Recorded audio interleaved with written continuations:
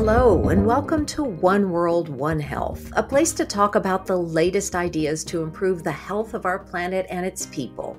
I'm Maggie Fox. Planet Earth faces many challenges: pollution, climate change, and new and re-emerging infectious diseases, and they're all linked. This podcast is brought to you by the One Health Trust with bite-sized insights into ways to help. In this episode, we're chatting with Dr. Deepshikha Batheja, an economist and postdoctoral fellow at the One Health Trust. Women are more likely to be prescribed antibiotics than men are, and this in turn makes women more susceptible to antibiotic-resistant bacteria, what many people call superbugs. Deepshikha has found there are lots of different reasons for this, and that's what we'll break down in this episode. Deepshikha, thanks so much for joining us. Thank you for inviting me. It's my pleasure, Maggie.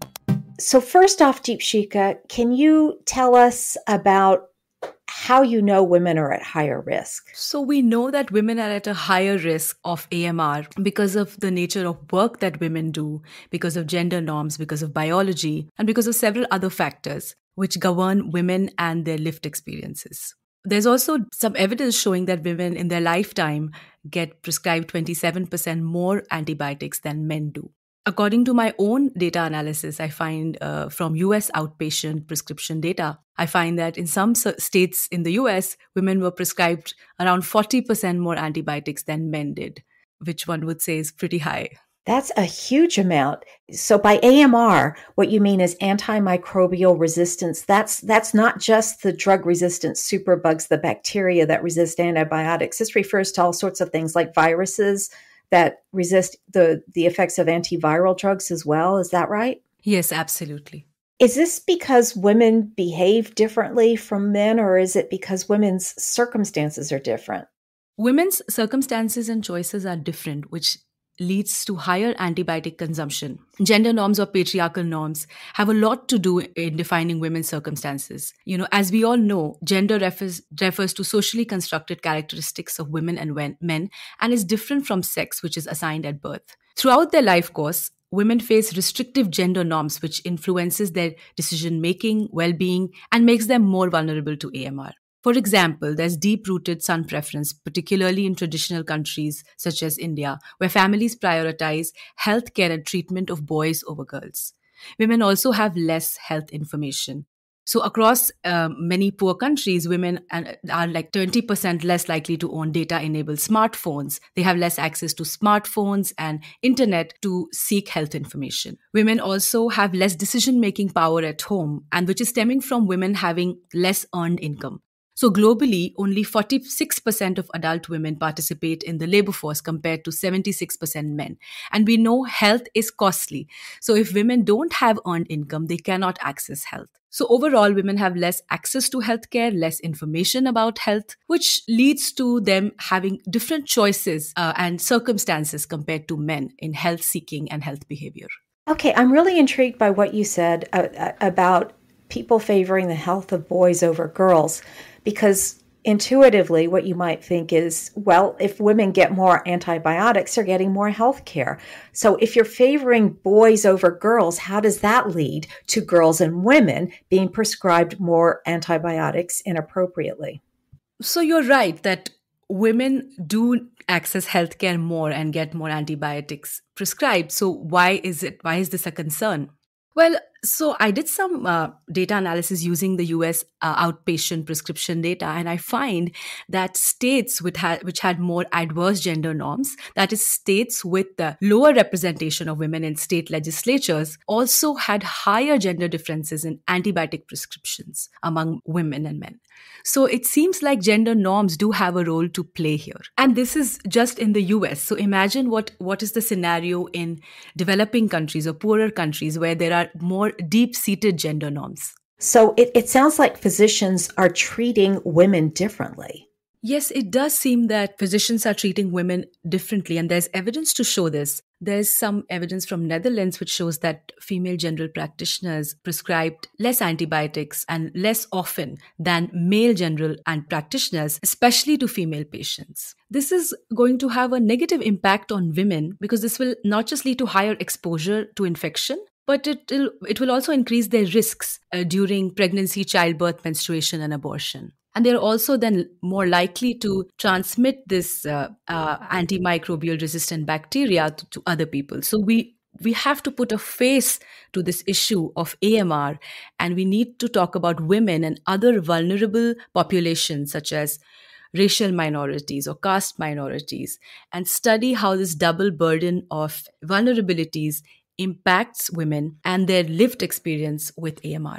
Okay, now you touched on something that I wanted to ask you about. Is the biology of women a factor? And it sounds like women are just having more healthcare encounters because of their roles as in pregnancy and their reproductive life. Certainly, women go to the doctor more often than men do in their lifetime, especially in their reproductive years between ages of 15 and 44. And women, therefore, have higher exposure to infection in hospitals and otherwise during pregnancy, childbirth, menstruation, and abortion.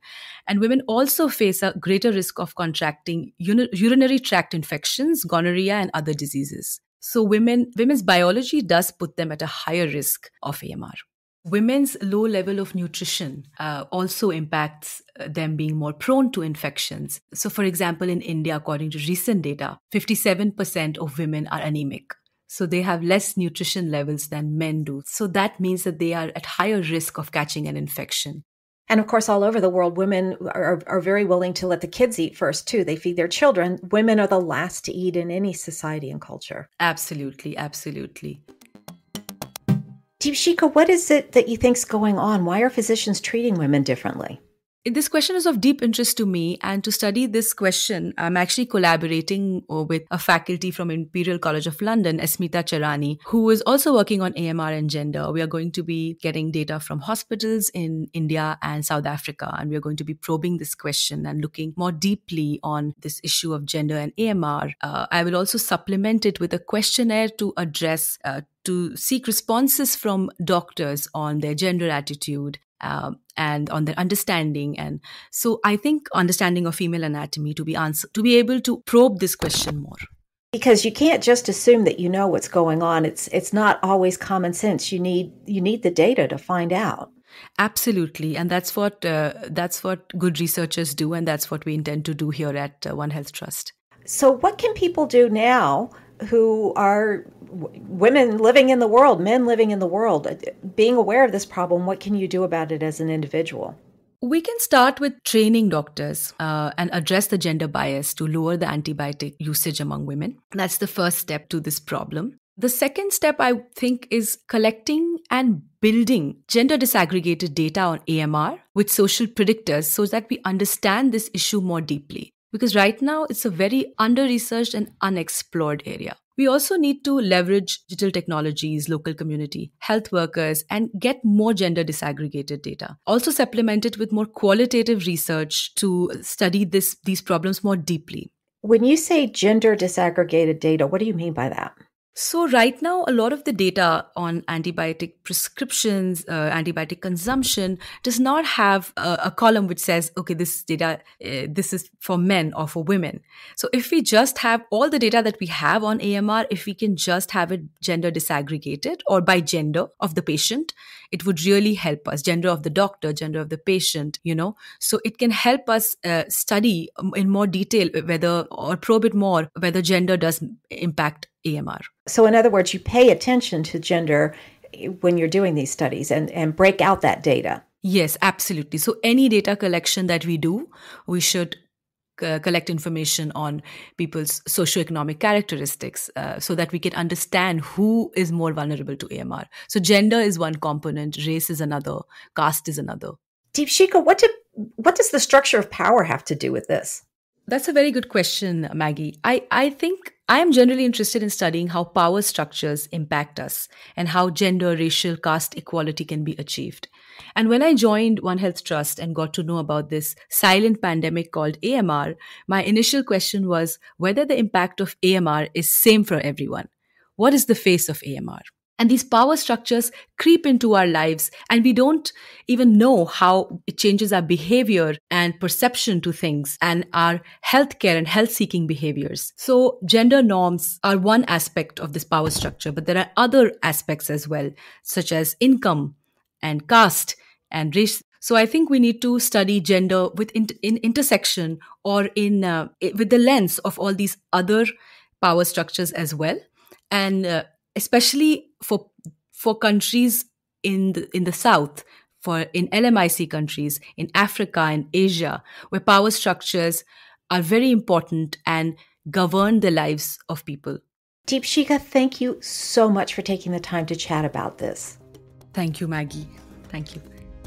Listeners can share this podcast, which is brought to you by the One Health Trust, by email, LinkedIn, or your favorite social media platform. And let us know what else you'd like to hear about at owh@onehealthtrust.org. Thanks for listening.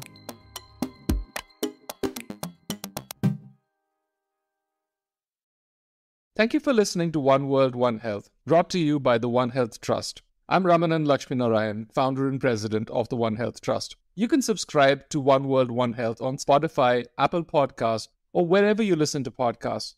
Follow us on social media at One Health Trust, one word, for updates on One World, One Health and the latest in research on One Health issues like drug resistance, disease spillovers, and the social determinants of health.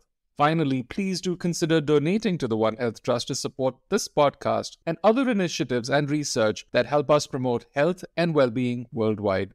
Until next time.